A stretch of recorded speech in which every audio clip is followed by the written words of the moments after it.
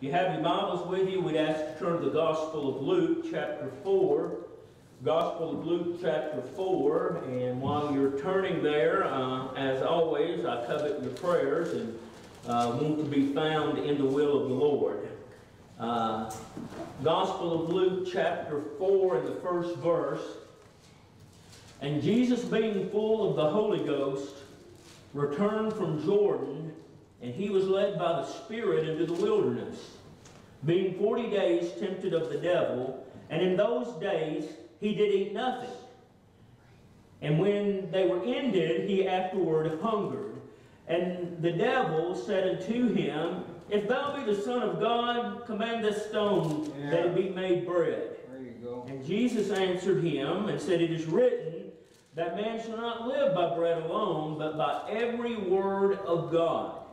And the devil, taking him up into a high mountain, shewed him all the kingdoms of the world in a moment of time. And the devil said unto him, All power will I give thee, and the glory of them, for what it is delivered unto me, and to whomsoever I will give it. If thou wilt worship me, all shall be thine. And Jesus answered and said unto him, Get thee behind me, Satan, for it is written, Thou shalt worship the Lord thy God, and him only shalt thou serve. And he brought him unto Jerusalem, and set him on the pinnacle of the temple, and said unto him, If thou be the Son of God, cast thyself down from hence.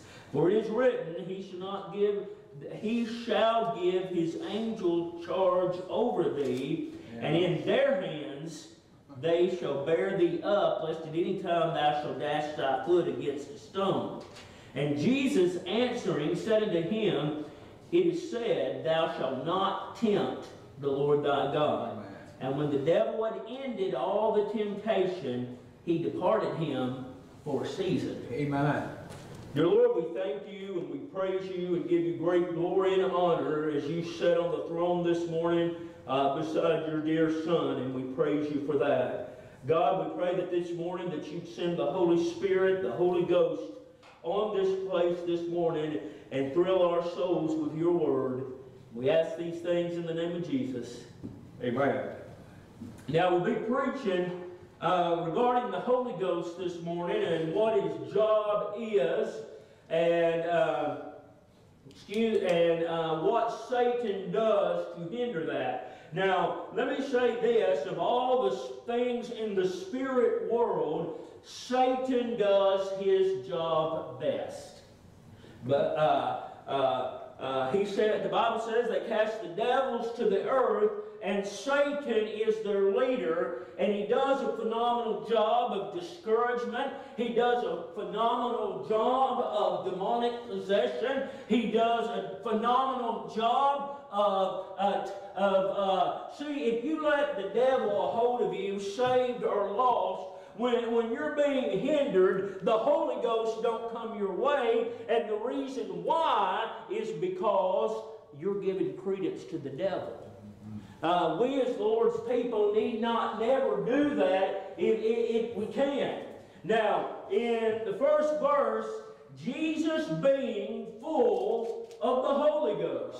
Now, can you imagine Christ in the flesh there, and then the Holy Ghost on top of that, two members of the Godhead in perfect union here on the earth? You don't hear of that very often. In fact, if I understand the Word of God correctly, this is the only time it comes. And what a phenomenal thing that would be. Now, as Baptists, we don't like to say this a lot of times, but wouldn't it be a wonderful thing this morning to be full of the Holy Ghost? Amen. Don't scare me a bit. I crave it. I want it. Because you know what? You find all through the Word of God, and David being a perfect example, when he was at his worst, he begged for the Holy Spirit. Will thou ever forsake me? See, he was concerned. And a lot of times as the Lord's people, what we need to do is just pray that this Word would be made living. And the way that it's made living is by the Holy Ghost. Verse 2. Being the rest of verse 1, and was led by the Spirit, the very same thing, being full of the Holy Ghost, and led by that Holy Ghost into the wilderness. Now, every one of us at one time or the other in our spiritual life has been in the wilderness. Now, in the wilderness, you can't find your way. In the wilderness, you're isolated from other people on the general if you're by yourself. Now, I remember years ago, me and my friend that got killed in the car wreck, Steve, we were out wandering around in hills around Stewart County, and most of it I knew really well. But where Steve lived, there was a huge farm back over there that I'd never been to before, and we got lost. But you know what? This was the thing, we had each other. What if you'd been lost by yourself? What if you'd been the one lost and alone? Now, let me say this, in the sense of being in the wilderness, you don't have to be spiritually lost.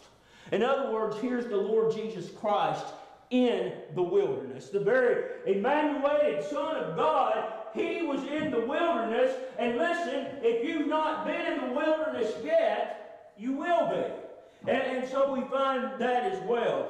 Verse 2, being 40 days tempted of the devil. Now, most Gospels don't teach this or point this out. Maybe it's a better way. It just says that he was 40 days in the wilderness. But I want you to see that the whole 40 days, according to Luke's Gospel, was temptation. Every day for 40 days. Can you imagine living like that? Every day he'd come and tempt him. And we have the three instances where we know what was said. But what about the other times? What kind of poking and prodding did he do? What kind of things did the devil say to the Almighty in the flesh? Now, another thing I want you to see is now the Holy Ghost is gone. So Jesus is on his own. See, you're going to have instances in your life time and time and time again when you're on your own. And so we find then that Jesus is being tempted of Satan himself.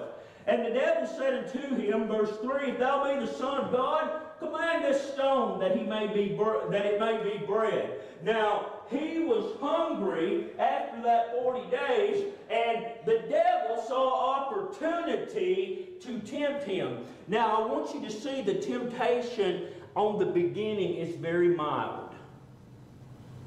Make your own bread. You know what? His temptation to you in the beginning is going to be mild. Skip church. Corona's around. Right. Nobody's going to think anything about it. Skip church. And then he's going to up the ante, and pretty soon you'll never come back. See, that's how the devil works. So we find that Satan is smart enough to begin with the little things, to begin with what seemingly doesn't matter. And Jesus answered him and said, It is written, that man shall not live by bread alone, the safety of the flesh, the nurturing of the flesh, the abiding with the flesh, but by every word of God. So in other words, if this word of God says it's wrong, it's wrong. This should come first. It always has been first. It always should be first. And we don't need to be deceived in any other way. Verse 5, And the devil taking him up into a high mountain, shoot unto him all the kingdoms of the world in a moment. Now, I want you to see, this is my personal belief, that when he shew him all the kingdoms, it says in a moment, I don't just believe it was the existing kingdoms, I believe it was the kingdoms of the world. He got a glimpse of the United States. He got a glimpse of China. He got a glimpse of the whole thing. The power and the majesty. Now, I want you to see, here we find that the devil does not understand God. Because, see, He's looking at the flesh and all that the flesh can build, and it's magnificent. And he don't know that heaven's better. He doesn't know that God's kingdom is nothing compared to this trash down here. He doesn't understand a spiritual kingdom. And why? Because he's lost. You know why people don't run to Jesus? They do not understand the kingdom. Right. And without the goodness of God, they'll remain there all the days of their life. Right. And so we find then that he's putting something to God, first of all, that God already owns. And the second thing is nothing compared to what he has. And the devil taking him up to a high mountain, I read that, verse 6, and the devil said unto him, all power will I give thee, and the glory of them, for that is delivered unto me, and whosoever I will, I give it. Now let me say this, he was offering Jesus a bill of goods. Right. You know what? He offers us a bill of goods too. It'll be easier not living that way. What does it matter? You still love Jesus if you don't go to church. You still love Jesus if you don't give your life to the ministry. You still love him anyway. It'll be okay. That's a bill of goods. Right. Now, he said, all these kingdoms will I give you because they're mine. But what does the Bible say concerning Pharaoh? It says this, for this reason I raised him up. See, the whole nation of Egypt went down because God raised it up to start with. Mm-hmm. So he offers Jesus something that he's not even able to deliver. You know why? Because he's a liar and he's a thief. That's his nature.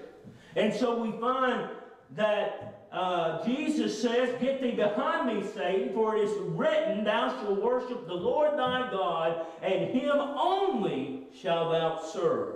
Verse 9, and he brought him to Jerusalem, the Lord's place, the Lord's city. And he brought him unto Jerusalem and set him on the pinnacle of the temple and said unto him, if thou be the Son of God, cast thyself down from hence. Right. For it is written, and he knew the Bible, he shall give his angels charge over thee to keep thee. Psalms 91:11.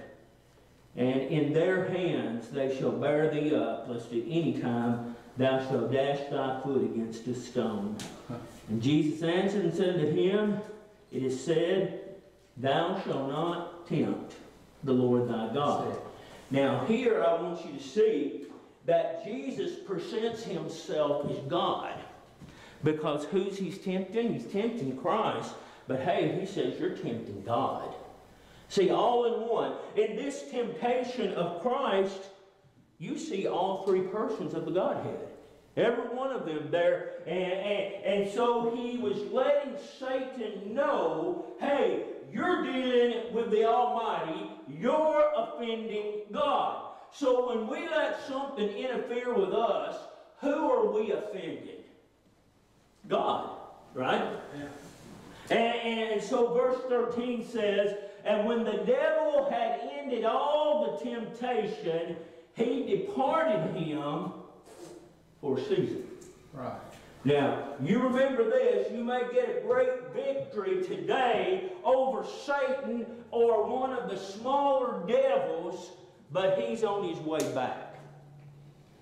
The closer you get to God, the harder he's going to fight. Right. The closer you get to the perfect will of God, where he wants you to be at the very moment, at the very time, the more he's going to oppose you. And listen, he's going to take people that you wouldn't imagine to oppose you in every way. And so we find then, as the Lord's people, what we need to do, if we can, and if we understand, is identify the devil or the demons when they first show up. Because see, if you can see your enemy, if you can identify your enemy, you know how to fight. But if you don't, they'll cut your throat before you know it. Gospel of Matthew, chapter 4. Matthew chapter 4. We're just going to read one verse. Matthew chapter 4 and verse 24. Matthew chapter 4 and verse 24. The Bible says, and his fame, meaning the Lord Jesus, and his fame went throughout all Syria, and they brought unto him all sick people that were taken with divers diseases and torments. Now, I want you to see the first of all was the physical things wrong with the body. Disease, cancer, pneumonia, whatever you can put into that injection, they brought in the sick. And then a lot of people say the torments were demons, but not yet. We'll get to the demons. Torments can be thoughts. Torments can be pain. You ever been in a lot of pain? I have to say, Lord, thank you that I've not been in a lot of pain over the years. But when I had my brain surgery, the scar, the incision didn't hurt. The staples hurt. Because every time I moved my head, the staples would pull. And I was very glad to get rid of those staples. You know what? Pain will hinder you from serving Christ. Sure. They really will. And so these individuals that had various types of torment came before Jesus, and he healed them. He had dominion over it. He was over their condition. He was over their situation. And those that were possessed with devils. Now, I want you to see the distinction was there were individuals that were in torments that were natural. There's natural torments to the flesh. And then there were other individuals that were completely devil-possessed. And listen, dear friend, they're still out there today. They're still running around. They're still doing the devil's bidding. They're still just as full of demons as they were in the ministry of Christ. Don't ever believe anything different, because you know what? Just if you minimize Christ, there's no power. If you minimize devils, they'll take you over. And so we find that the Lord had dominion, and you remember this morning, if you're being hindered by these devils, if you can see them in your life bringing you down, if you can identify them around you, I want you to see that you need to begin to pray, because our Lord has dominion over all. And so Jesus helped them. He had the ability to cast them out and get rid of the problem. Now I want you to see what some people say is devil possession and is not. And they can be confusing, but there is some distinction. And those that were lunatic. So we find other individuals that were mentally ill. Now there are some people who are mentally ill that present as though they're demonic, and just as surely there are some, you're like, man, they're full of the devil, that just have some chemical imbalances up here, and they don't think like you and I do. And that they're both. Isn't it a wonderful thing, though, that he has dominion over that? That he's above that no matter what they think and what their situation is, we can pray to the Lord God of heaven, and he still has the ability to deliver them. So he is very specific to distinguish the demonically possessed from the mentally ill. Then he says, and those that had the palsy, and he healed them. So I want you to see that the Lord Jesus has dominion over this. Now we're going to see it, and we're going to be able to identify it, but don't be so scared that you don't know the Lord He's over it. He's got it. It's under His dominion, not under Satan's. And so we find then that the Lord Jesus, a portion of His ministry, and then He gave it to the apostles, and it became an apostolic gift as well, that they could do the very same thing. That they had the dominion to cast it out. But if you remember one that came their way, and they said, why canst we cast him out? And he says, this one only goes by prayer and fasting. You ever wondered why we don't fast more than we do? Sometimes I have to call for a general fast, for us to fast at all. Have you ever wondered how that cripples your spirit, man? Just because you don't. And you know what? I don't have to call for a church-wide fast for you to fast on your own, to find a place, time, and a way where you give up food. Now, let me say this, and I didn't touch on it, we're going to go on in a minute, but, you know, the Lord, if you follow Luke's accounting of the gospel there, it says that he went without food for 40 days. You know what? If we really got down, now I know some groups that do this, you can go without food for a long, long time. Now you need your water and you need your drink, but you know why we don't fast for 40 days? We don't have our flesh under control. Right? It comes first. And so we find then that the Lord is very, very clear that this is a real thing, that people do become demonically possessed. The Gospel of Luke, this time chapter 8. Now I want you to make note that all this is New Testament teaching. It's not Old Testament. It's the dispensation that we presently live. The Gospel of Luke, chapter 8, in the first verse, the Bible says, and it came to pass afterward that he went throughout every city and village, preaching and shewing the good tidings of the kingdom of God. Now, I want you to think just a moment, how many times have you heard a message concerning the kingdom of God? And when you have heard it, I would be willing to bet my little place on Tobaccoport Road that it's the millennial to come. That is not the only kingdom of God. He was preaching it then. You know who makes up the kingdom, the citizens of the kingdom of God? The saved. That is his kingdom, and he is Lord of them all. And so we find then that the Lord Jesus wasn't preaching about himself. He was preaching of what was to come, the kingdom of God, what would be near unto them. And the 12, meaning the apostles, were with them. And a certain woman which had been healed of evil spirits and infirmities, Mary called Magdalene, out of whom went 7 devils.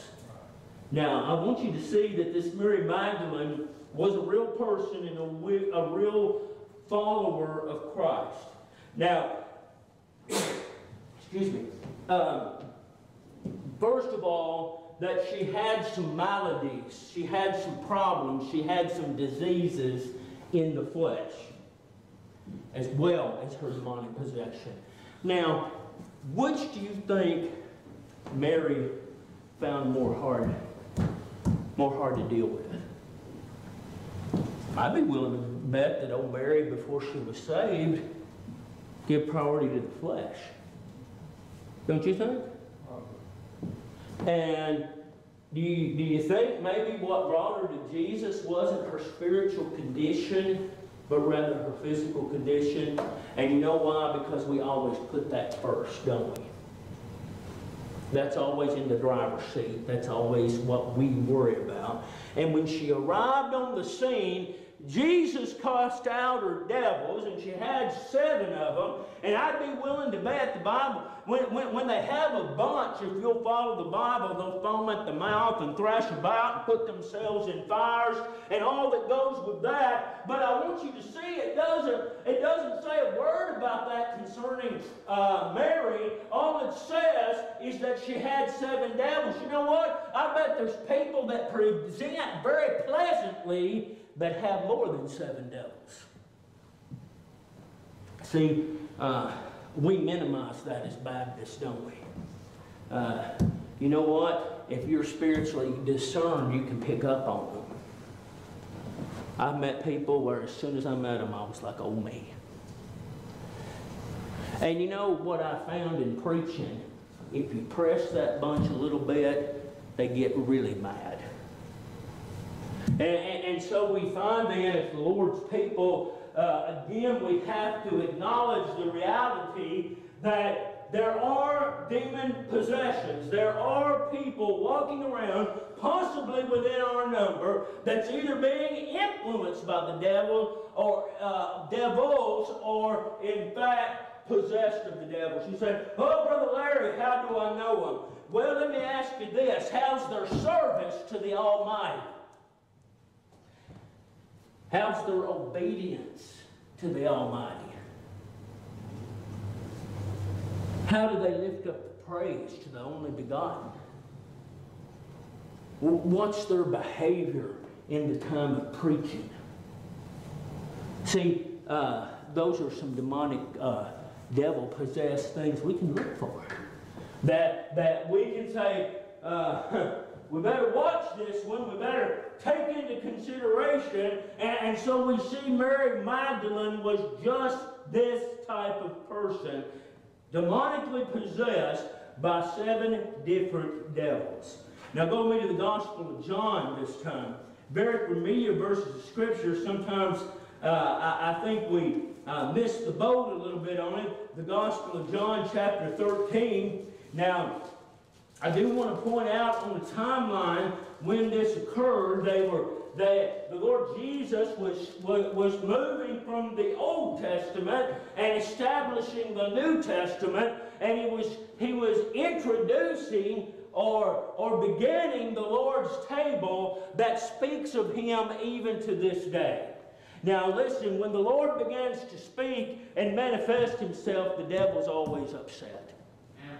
And so we find that in this timing is no accident. In this timing is no accident. That it was very much a part of the appointed things of God. The Gospel of John, chapter 13, verse 27. The Bible says this: and after the sop, Satan entered into him. Then said Jesus unto him, that thou doest, do quickly. Now, a lot of people say that Jesus let it happen. A lot of people said the sop even caused it. I don't believe that. All that sop was to say, listen, I know what you're up to. I know what you're going to do. And just do it. And when he got the sop, the Bible says that Satan entered into him. Now, it's one thing to be like Mary Magdalene that had 7 devils, but you know what? They were the lower class devils. They were part of that angel group that had failed. But it's quite the other thing that Satan, the despiser of God, the leader of that pack, he in fact went into Judas, and you know why? He does the priority things. And he was, you know what? I believe this. I believe that that Satan didn't necessarily want Jesus to die because he begged him down to the cross. I think he wanted him locked up. I think he wanted his ministry to end. I don't think he wanted him to die. And the reason why, he knew the sacrifice would be complete. And so it was an ending the ministry thing, because see, the devil doesn't want to ever complete the plan of God. And what this was the completion of the plan of the sacrifice. And so we thought then that what a scary, horrible thought that Satan entered into him. That Satan was on the inside. That he had a free range of someone's flesh. And listen, it's coming again. I don't know who it'll be. I've heard all the theories behind different cults and stuff like that. Hey, I don't know, but I do know it's going to come to pass. And probably He's already living among us. Amen. Probably so. And so we find then it's a very scary thought to be demonically possessed. And it's even saved people a very scary thing to be demonically influenced. Now, remember, the Bible says concerning David, he's a man after my own heart. And time and time and time again, he was hindered by the devil. He gave in to him just about as much as he resisted him. Bathsheba. What do you think about that? Doing Israel's census. What do you think about that? And so we find that the very cream of the crop, the best of the best, don't always live in victory. You know, some Pentecostals, when they arrive at sinless perfection, whatever that is, they think they live in victory the rest of their days. Hey, I've been saved 40 years, and I can say unequivocally that I've had more bad days than good. And I believe if you was honest with me, you'd say the same thing. Yeah. And so we find then as the Lord's people that certainly He's going to attack us, and certainly there are demon-possessed people. Now, this is my own opinion, and the only scripture I have for it is where the Bible says that, and concerning Judas, is that he went to his place. Now, my own opinion is this. I don't think Satan has possessed anybody since then. He's saving it for the Antichrist. Now, I believe there's been a lot of demonic people. Little devils in them. There was legions. Said it's I don't know how many. You ever wondered how many devils there are? Scary thought, ain't it? Yeah. And I know the maniac of Gadara. He had 1,000 on him, or 2,000, and Mary Magdalene had 7. But I believe Satan himself can't enter. I don't believe he'll waste his time until the end. And so we find then that that Satan uses his little devils to accomplish what he wants. The book of Acts chapter 8, and I believe I've preached this wrong, and I believe I've seen others preach it wrong, but I want to look at this woman. Acts chapter 8 and verse 5. And then Philip went down to the city of Samaria and preached Christ unto them. Anytime you do that, be careful. And the people with one accord gave heed unto the things which Philip spake, hearing and seeing miracles which he did. For unclean spirits, crying with a loud voice, came out of many that were possessed with them, and many taken with palsies, and that were lame were healed. Now, I want you to see that in salvation, some of the times those unclean spirits are coming out. Now, we know from the experience of the maniac of Gadara, they want somewhere to live, don't they? Right. They want somewhere to abide. Yeah. And so we find that they're saved, and the unclean spirit. Hey, this is what I want you to notice. It's a lot more common than you think. I don't know how many people were saved under Philip's ministry on this occasion, but I do know it said a bunch of unclean came out of them. You know what? That's why I expect on the Word of God, when people are saved, when they're truly saved, they'll begin to act different. They'll begin to crave the things of God. You know why? Because that old devils went out of them. And so we find then that the Lord used Philip, his preaching, in the same way. And listen, this is stuff that's minimized by the Baptists great and large today. Verse 8, and there was great joy in that city. Now, I want you to see what followed the demonic relief was joy. Second fruit of the Spirit, right? Love, joy. How many miserable people do you see on a daily basis? Or maybe I should ask you this better, because then your answer won't have to be as long. How many joyful people do you see on the average day? Very few, right? Yeah. The only thing I can come to is they're either demonically possessed or they're demonically influenced, because that is not the place where God's people ought to abide. They ought to abide in happiness and joy, irregardless of the circumstance, irregardless of the situation. Be rejoicing that God is in control. Now drop down to verse 23, and this was the situation with the fake, the situation where the sorcerer Simon was supposedly saved. But notice what Peter says, verse 24. Verse 23, excuse me. Repent, therefore, of this thy wickedness, and pray God, if perhaps the thought of thine heart may be forgiven thee. Now, I want you to see it was a heart problem, a soul problem, an inner man problem.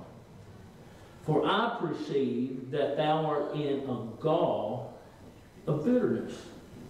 Now see, God's people ought not to abide in a situation like that, in a gall. I know this was Donna's situation, and as a nurse I've seen it down through the years.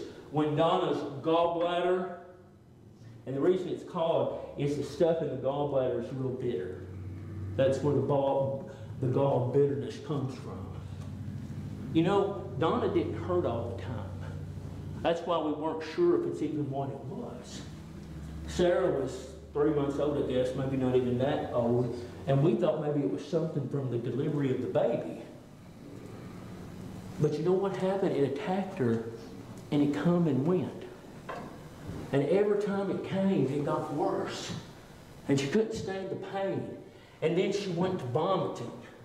It made her so sick. And it's the very same thing with Simon the sorcerer here. His bitterness came out. It revealed what was on the inside. It revealed that he'd never been born again. It revealed that he was a fake. And what did it do? His bitterness against other people. You know what? I've done the same thing. Get mad at people, get upset with different ones. And what spews out of me is bitterness. And that denies the very God that saved me. Bitter people, listen, you watch them. People that don't rejoice in preaching, you watch them. You know what? And I've seen a lot of this in 26 years. People that run from preaching, watch them with two eyes. And so we find then that the Lord, that the demons are going to make you feel bitter and angry against other people. They always do that.